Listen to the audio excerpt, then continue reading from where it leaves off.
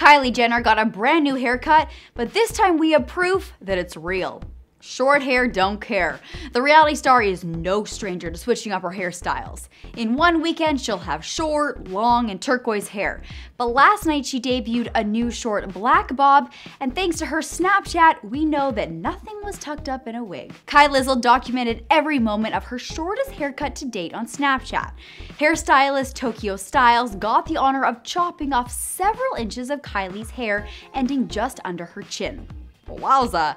But we have to say she can totally pull off the edgy blunt cut. This is not the first time Kylie's had a short bob cut though. She sported a very similar look at the Met Gala back in May. However, that time, it was a wig.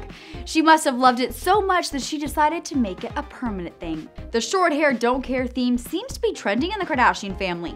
Khloe chopped her hair off first, then Kendall, which we are totally obsessed with, and now Kylie.